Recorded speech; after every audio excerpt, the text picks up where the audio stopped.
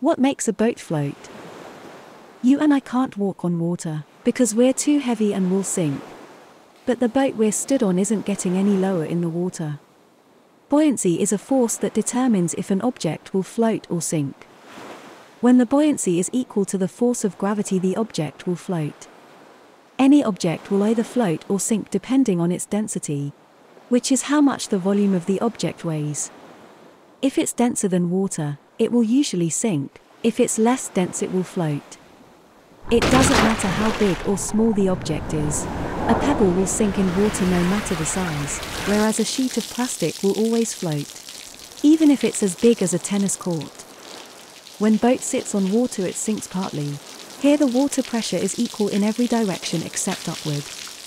There is a force here called upthrust supporting the boat from underneath.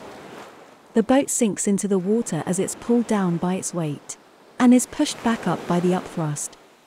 The more it weighs, including the weight it carries, the lower it sinks. If you add more weight to the boat, the force of gravity pulling down will overpower the upthrust from the water, and will cause the boat to sink.